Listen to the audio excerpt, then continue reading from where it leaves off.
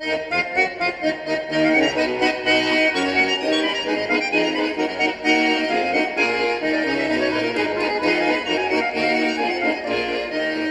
July 25th, a U.S. soldier defected to the DPRK, and we now know some more information about it.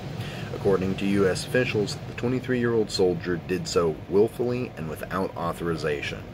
On Tuesday, Private Second Class Travis King had recently just been released from custody in the South, where he allegedly served 2 months for assault charges on a South Korean national last September, according to a U.S. Army spokesperson. King was said to have been uncooperative with South Korean police, yelling obscenities at them and kicking the inside of the police vehicle. He was set to fly home to the United States to face a court-martial in Texas, but somehow managed to ditch his escort and made his way out of the airport terminal. King was dressed in civilian clothes when he joined a tour group to the demilitarized zone at Panmunjom and ran across the border, crossing into the DPRK. King was said to have been laughing as he crossed the border between the two blue buildings where Donald Trump and Kim Jong-un met just a few short years ago. It is unclear if King planned his defection or if this was something he did on a whim, though as a trip to the DMZ usually takes days of planning, and given the history of U.S. defectors to the DPRK, it seems like the likely case is the former.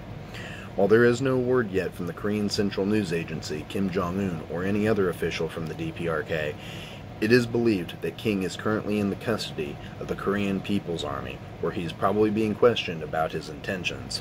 Depending on if King decides to stay and cooperate with the people's government officials, he will likely find work in the propaganda department, likely starring in anti-American media. King is not the first defector from the U.S., and certainly not from the U.S. military.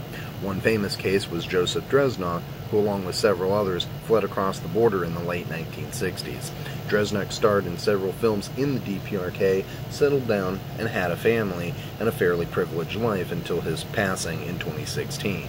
His sons were also officers in the Korean People's Army and also have starred in several films.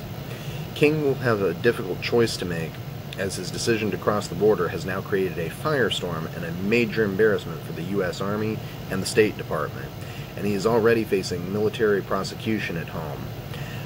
Whereas if he cooperates, he could be set up in a nice apartment in Pyongyang and a good job, and could live a fairly nice life if he stays out of trouble. Regardless of what he decides, he certainly has brought a lot of attention on himself, and now he must live with the consequences, whether good or bad, that comes with that decision. I'm RedPagan Nicole, and this has been RedPagan Corner. Until next time.